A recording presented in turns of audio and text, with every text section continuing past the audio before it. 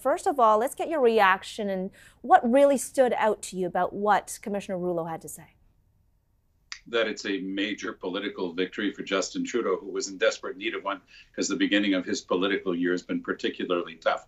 This is clear. And it's interesting, Lois, Judge Rouleau says he comes at it with a certain hesitation. And what he clearly says is what a lot of people have thought all along.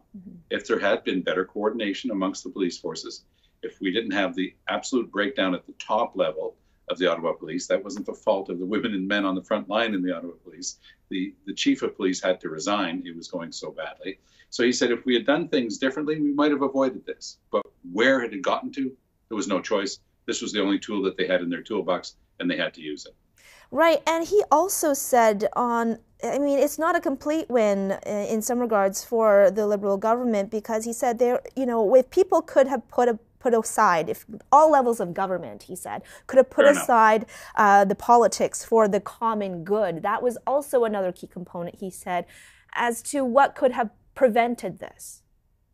Fair enough, but there I tend to fall in with Mike LeCouture's analysis a few minutes ago, when he said that, in his estimation, the target there is Doug Ford. It should be recalled that Mr. Ford went to court to avoid testifying before the commission, and he was, yes, indeed, as a provincial premier, a federal commission could not compel him to come and testify. But he could have testified, and he could have done it in good grace, but he chose to avoid that as well. So I think that those things together paint a picture that Judge Rouleau was saying, look, we're a country. We've got to have the large cities like Ottawa working with their province and working with the federal government.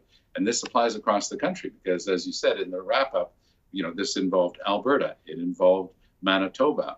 And when you look at the officers on the line there, the ones that are without insignia with only a number on their back, they were brought in from Quebec once the act was invoked. So overall, it's a failure. He's got 56 recommendations in there that will become the slalom course that any future government's going to have to navigate. He's made a lot of specific recommendations for legislative changes to clarify a certain number of things. For example, the difference between the Act and the CSIS definition, that's something that had to be worked on because it caused a certain amount of confusion. Overall, what he says is, you never want to suspend rights in a free and democratic society. And when you have to do it, you've got to justify it. He says it's a very high bar. But he says in this case, the federal government, the Trudeau government, was able to justify having invoked the Emergency Measures Act. All right, CTV News political commentator and former NDP leader Tom Mulcair joining us on this. Thank you